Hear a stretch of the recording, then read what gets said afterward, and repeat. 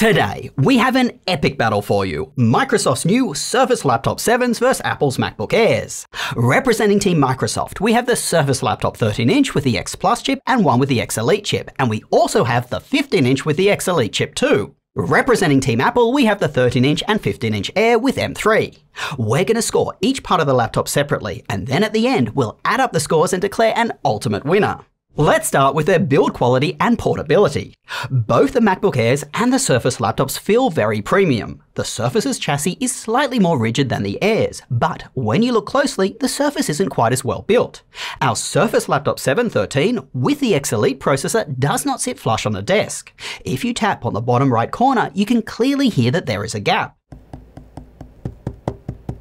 This didn't happen, by the way, on our other two models. Despite this, the Surface laptop, it looks more stylish, especially in the blue color. That color, it just looks so refreshing. The MacBook Air's darker color does have an improved coating with the M3 version, so they no longer pick up fingerprints quite as horribly as before. We don't have the darker colored Surface, but I can tell you this about the blue one. It does not pick up fingerprints at all. Finally, all their screens can be opened with one hand.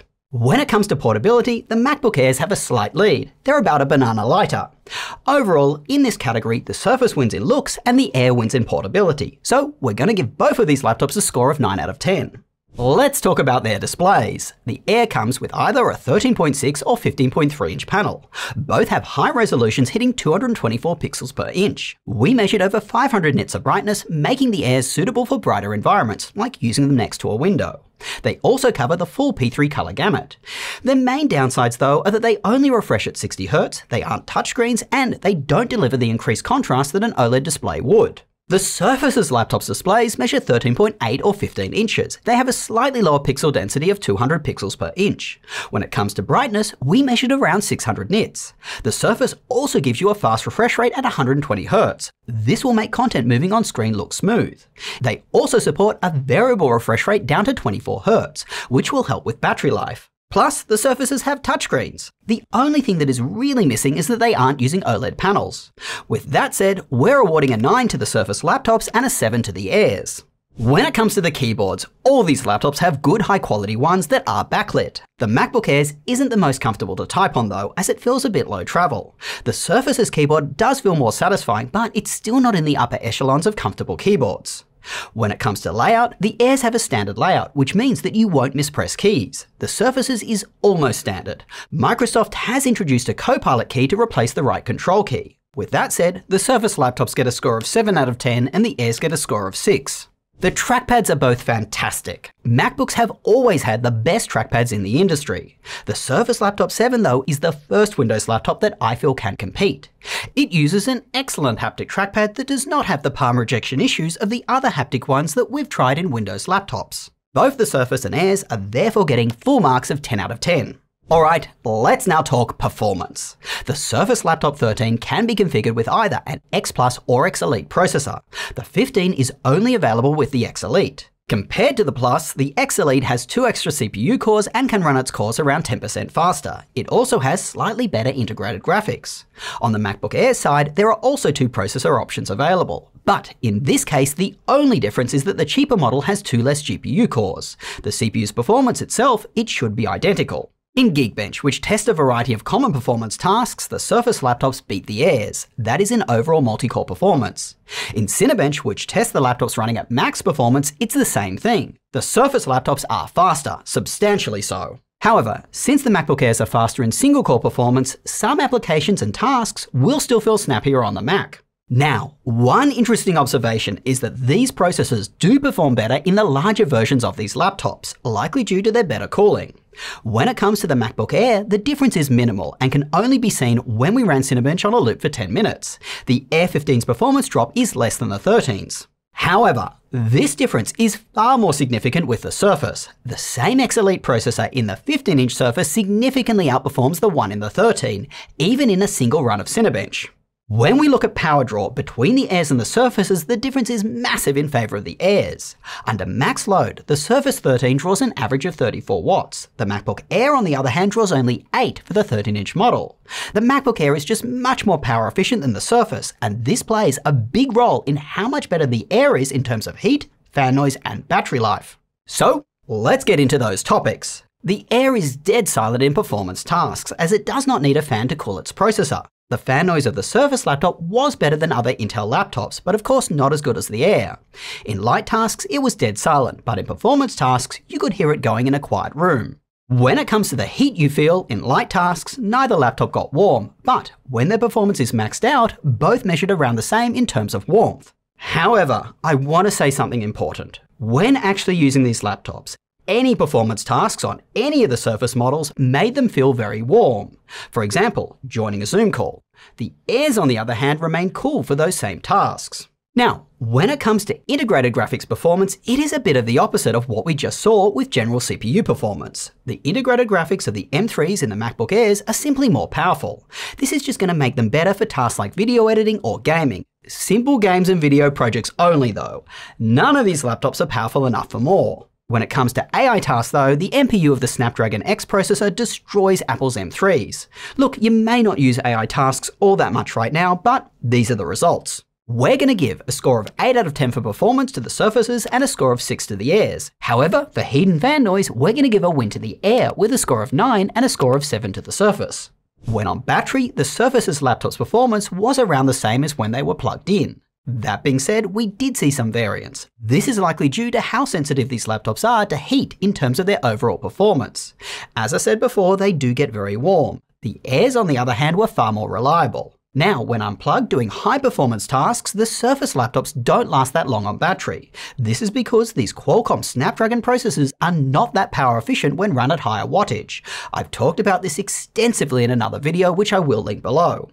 As you can see, when running high performance tasks, these Surface laptops last around the same as competing Intel laptops, and they are way behind the MacBook Airs.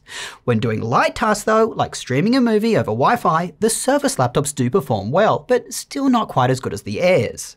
With all this in mind, we're going to give a score of 9 for battery life to the Airs and 7 to the Surface. To test speakers, Ethan, Sierra and I listened to several tracks on each of these laptops. The Surfaces have a flatter sound and are ever so slightly louder. I preferred them more. The Airs sound more dynamic and Sierra and Ethan preferred them more.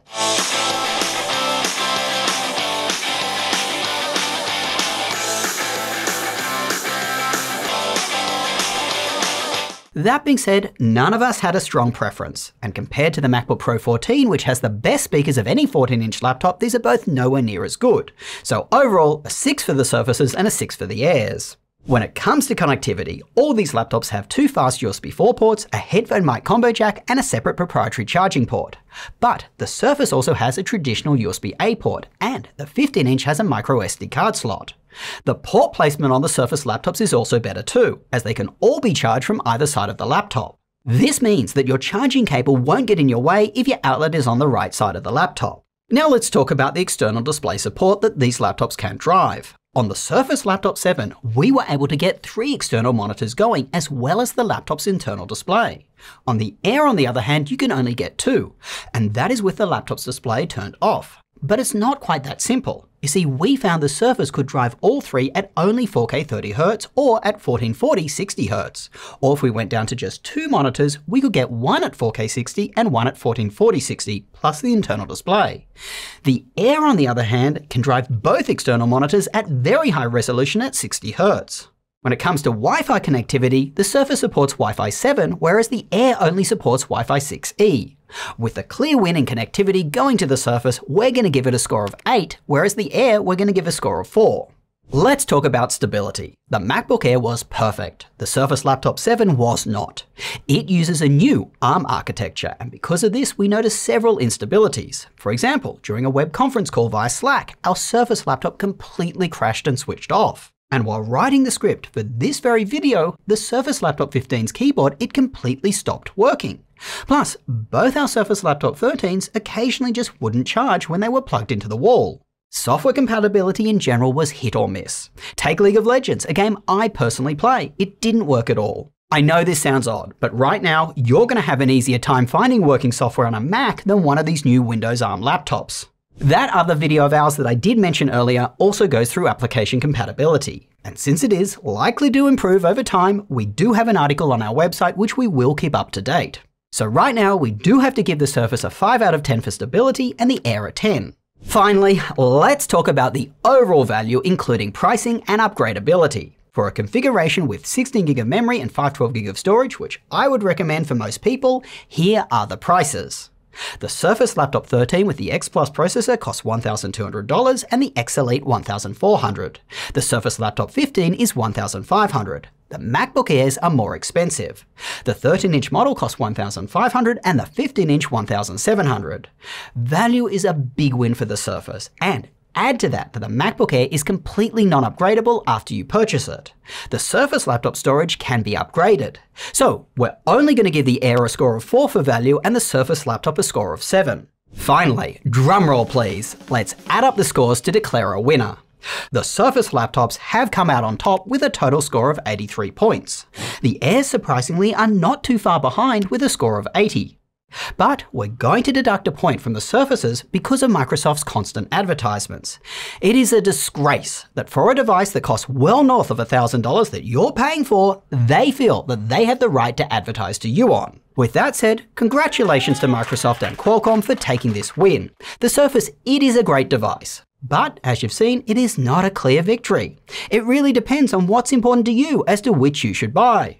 Overall, my recommendation is to buy the Surface if you know that your applications will run natively or you're sticking to light tasks. Microsoft Office, email, web browsing, that sort of thing, those applications work really well. That being said, in my specific use case, I would actually get the Air. You see, I use a variety of professional applications and I want to know for sure that they work.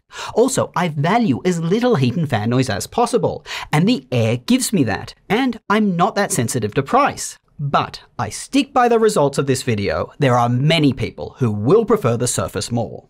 Final note, as you probably saw in our graphs, there isn't much point in buying the Surface Laptop 13 with the X Elite processor. It doesn't deliver the full performance of the X Elite, its battery life is worse than the Plus variant, and it costs $200 more, so stick to the X Plus if you're buying the 13-inch. I'm going to cover this in a full video, which you won't want to miss, so make sure you're subscribed with the notification bell on for that.